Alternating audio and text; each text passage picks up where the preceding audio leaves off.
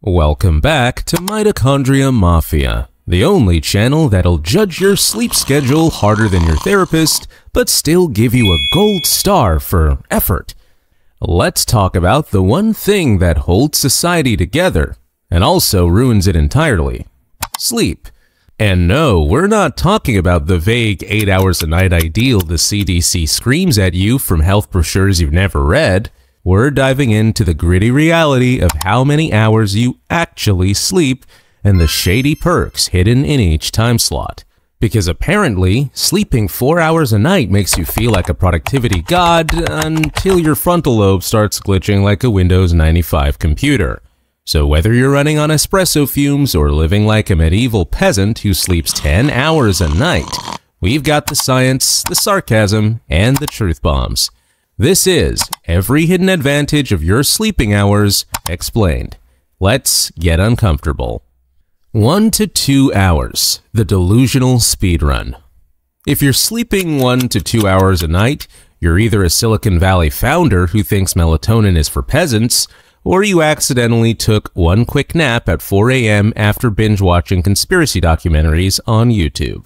Hidden advantage? Honestly, you're kinda superhuman.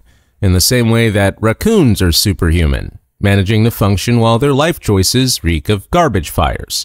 You get just enough sleep to trick your brain into thinking it survived the night. Cortisol is surging, adrenaline is in full send mode, and you feel oddly invincible. Your prefrontal cortex might be shutting down like a dying rhomba, but your fight-or-flight system is overcompensating so hard it deserves a bonus check. You're jittery but focused, emotional but decisive. Is it a meltdown? Is it productivity? No one knows. But the science? After 1 or 2 hours, you're skipping every crucial sleep phase. REM, deep sleep, memory consolidation, hormonal regulation. According to sleep researchers, this range is like giving your brain a single French fry and calling it a meal. Over time, the risks rack up like unpaid parking tickets. Impaired glucose metabolism, weakened immune function, and cognitive decline. One meta-analysis even showed that chronic sleep deprivation in this range correlates with increased risk of all-cause mortality. You're not just burning the candle at both ends, you're microwaving the wax. Still, in that brief time, your brain might enter a sliver of light sleep, enough to mislead you into thinking, "I can do this," which is probably how half of Twitter was written. 2 to 4 hours, the caffeine-fueled mirage. Welcome to the 2 to 4 hour club, aka functional adult cosplay. You technically slept, so your brain logs it as a win, but biologically, you're still about 2 REM cycles away from not crying when the coffee machine breaks. Hidden advantage? Short term, your cortisol and norepinephrine levels are through the roof, which means laser focus, at least for the first couple of hours of the day. Your brain becomes a precision tool. Think scalpel, but also think possibly hallucinating. You might even feel wired but tired, which is fun until you mix in energy drinks and start vibrating into another dimension.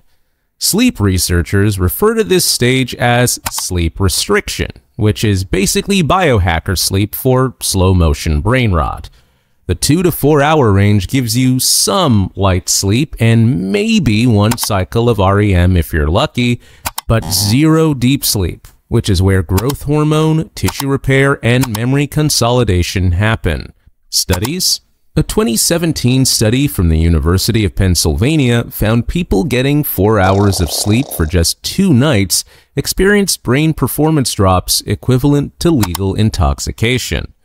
Except no one at the DMV is breathalyzing your frontal lobe before you try to work a forklift. Still, there's a twisted benefit here. Creativity sometimes spikes. That's right, sleep-deprived brains become weirdly good at divergent thinking. You might forget your passwords and start crying during cereal commercials, but hey, you also just wrote a haiku about death in a Slack message. Trade-offs. And fun fact, historically, some elite military units train on partial sleep to test resilience. The idea? Push yourself to the edge just to see if you snap or build a podcast about discipline and cold plunges. Spoiler, most of us snap. 4 to 6 hours. The I'm fine delusion. 4 to 6 hours. The respectable dysfunction of sleep. This is where people stop staging interventions and start saying things like, "You're such a hard worker," or "I function fine on 5, while low-key aging at double speed. Hidden advantage? You get just enough rest to walk around pretending you're a fully formed adult. You might even hit some REM sleep, and if the universe feels generous, a shallow dip into deep sleep. The result?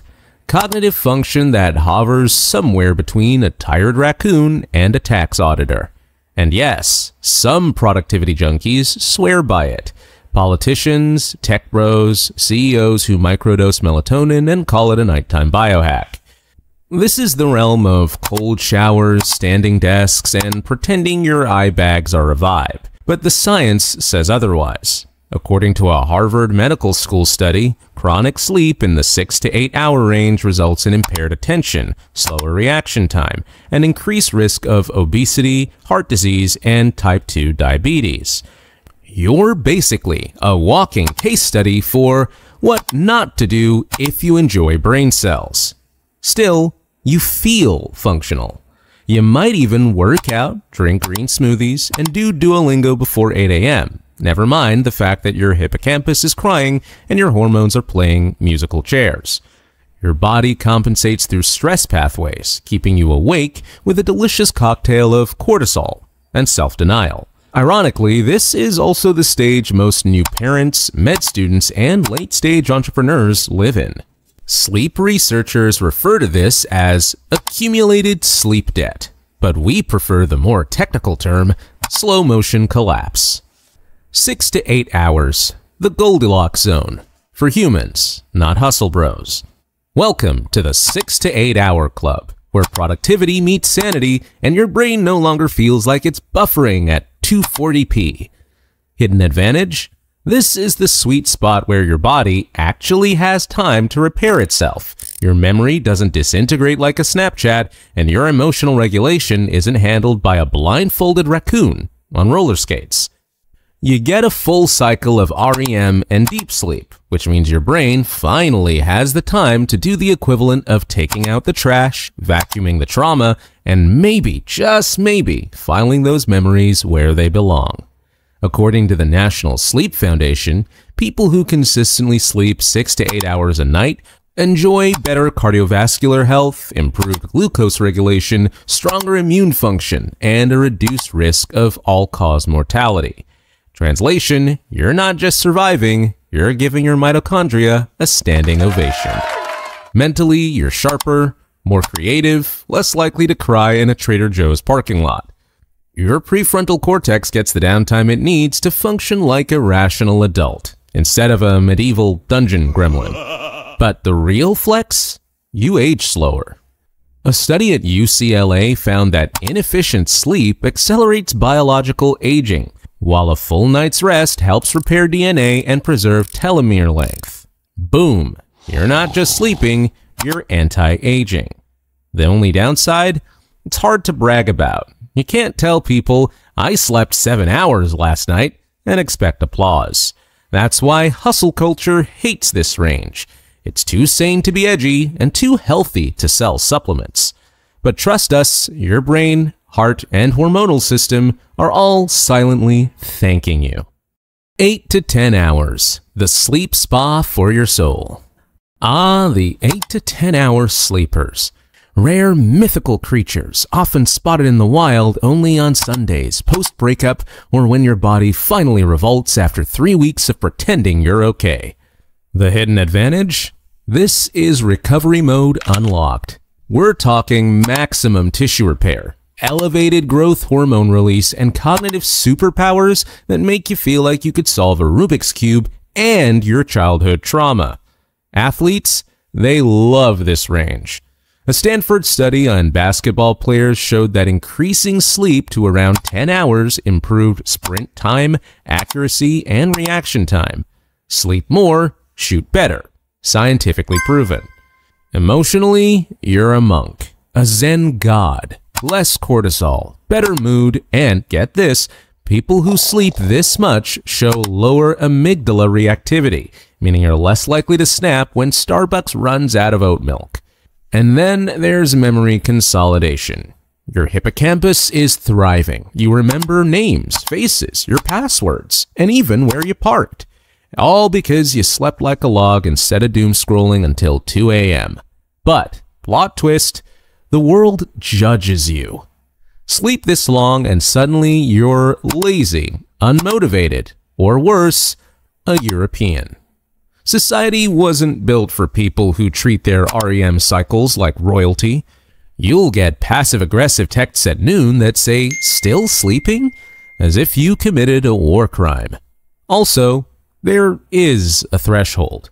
Studies show that chronic oversleeping beyond 9 to 10 hours without medical cause could be associated with higher risk of inflammation, depression, and metabolic dysfunction.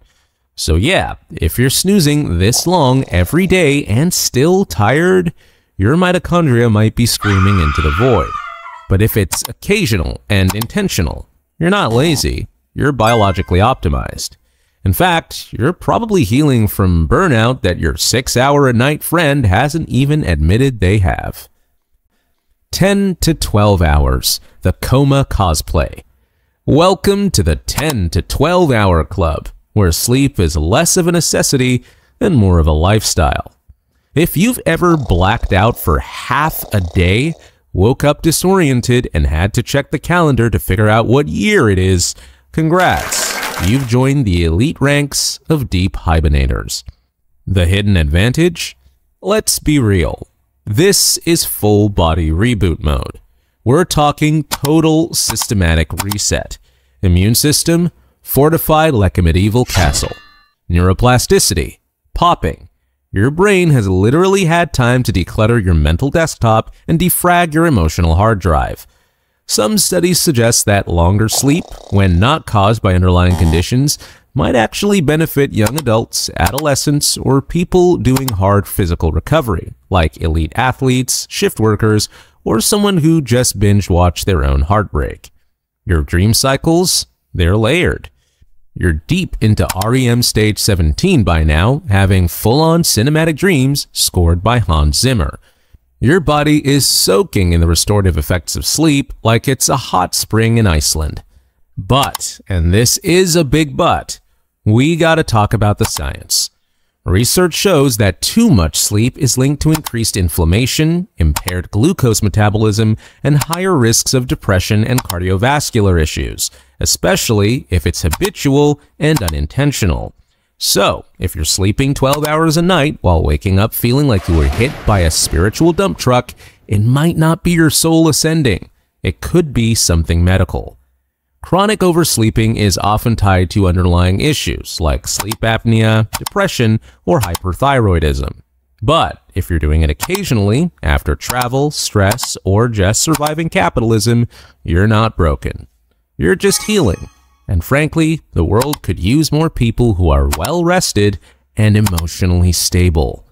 So, enjoy your hibernation. But if you find yourself making your bed just to crawl back into it, you might need more than sleep. You might need a life reset, or at least a blood test.